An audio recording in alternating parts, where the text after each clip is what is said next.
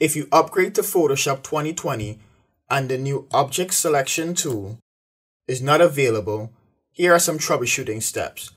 The first thing you want to do is to confirm that you are actually using Photoshop 2020. And you can do that by clicking Help and then click About Photoshop.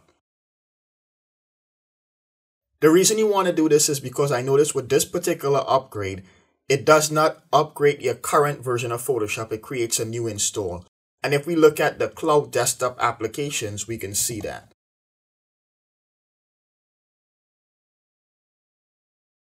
So once you confirm that you are indeed using Photoshop 2020, if you still don't have the new object selection tool, what you would need to do is reset the toolbar. And you can do that by clicking Edit, then click Toolbar, and then click Restore Defaults.